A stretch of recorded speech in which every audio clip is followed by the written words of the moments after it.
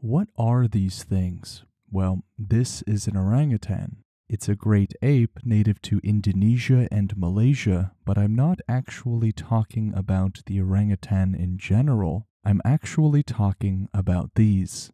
These are called phalanges. They are wide cheek pads found only on mature males, and they can seem a little bit weird at first glance. And I'm here to tell you that you're kind of right, but it's because there's a bit of mystery to them. First off, these padded cheeks are just accumulations of fibrous fatty tissue and not much else. They develop right between the eyes and ears, which poses no real threat for their survival in the wild, but it can make it hard for them to see their blind spot. So let's go back to the beginning.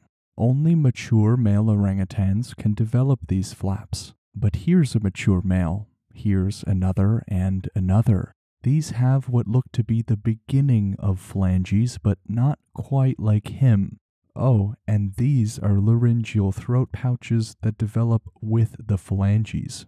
So how and why do some mature males develop these flaps and throat sacs while others don't?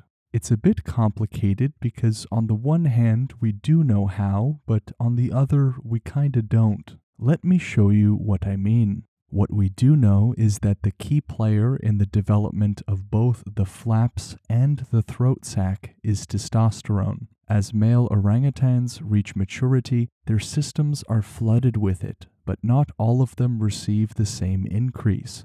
Those that receive a drastic increase in testosterone seem to be the ones that develop those wonderful phalanges and the throat sac by the time they reach adulthood, which is around 18 to 20 years old. It is those orangutans that receive lower amounts of testosterone that simply don't develop them at all. Now, what we don't know is what exactly triggers some orangutans to release that drastic amount of testosterone.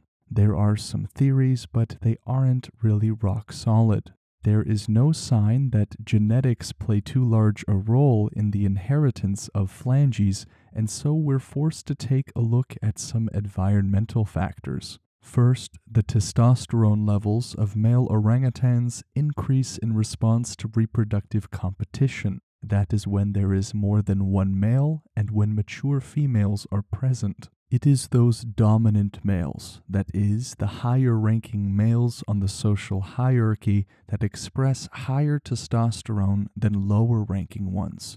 Weirdly enough, the mere presence of flanged dominant males can and often does suppress the maturation process of unflanged orangutans. But what are these flaps even good for? There's an abundance of research suggesting that female orangutans prefer flanged males, and likely not just because they have access to FM radio, but also because they have higher reproductive success. Also, the flanges paired with the throat pouch act as amplifiers for their long calls. This allows them to communicate effectively over considerable distances. Like the majority of primates, communication is vital to how they live their lives, and they can express themselves in some interesting ways. So flanges ultimately do three things. They grant males a clear and visible sign of their dominance, secures them access to females, and transforms them into little amplifiers in the process.